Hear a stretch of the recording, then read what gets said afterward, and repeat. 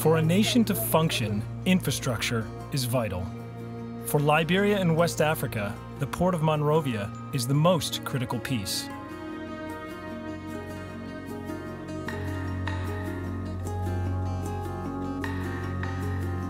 Destroyed by war, the country's 4 million people depend on the rebuilt port to bring in nearly everything they need to live. When I see the ship coming in, and I take my truck, and they load me, going out into the company, packing my container, I feel good, very proud.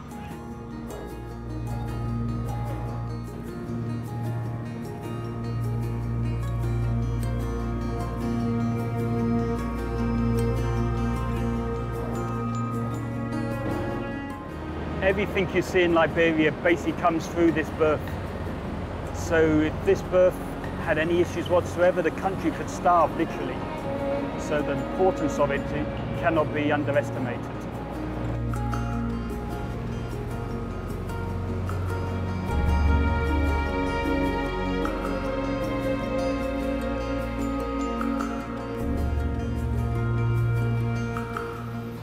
I am a multi-scale operator, operating my machines. Every machine in the port, I operate all of these machines. So.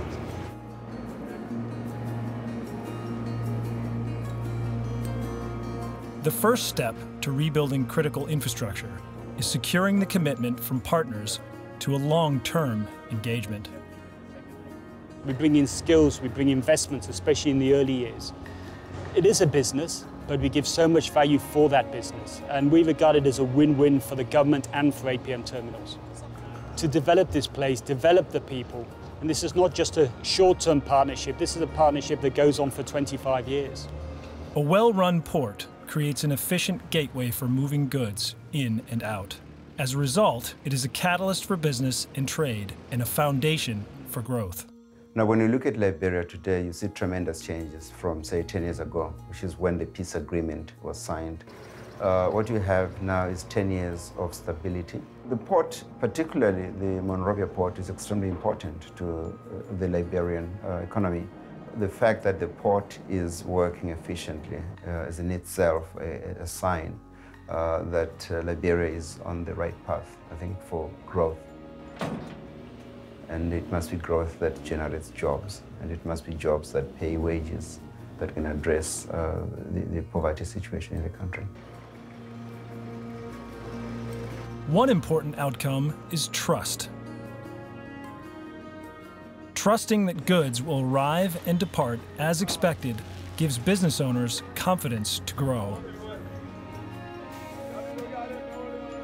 For entrepreneur Abigail Ure, the new port gave her the confidence to start another business, the export of recycled waste oil. We've seen a significant improvement with regards to our business with the port since APMT came in 3 years ago. The processes have improved, the systems, the equipment, the infrastructure has made a significant improvement to our business line.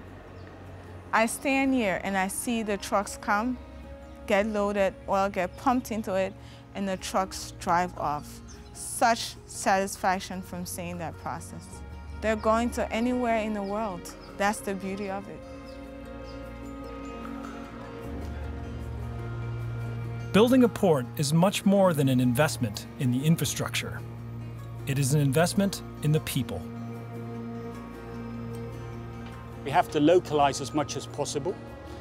We already have 50% of our senior management is local. Our entire workforce besides that is local.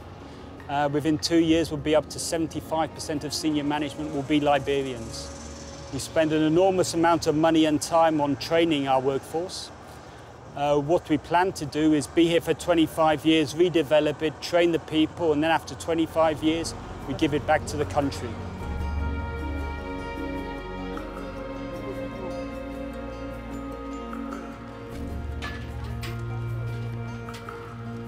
I pray that some of my friends could be like me one day. Yes, because a lot of friends out there don't have job. My company have a very big name in Liberia. When you say I work with terminal, whether you have money or not, everybody respect you. Wow, she work with terminal.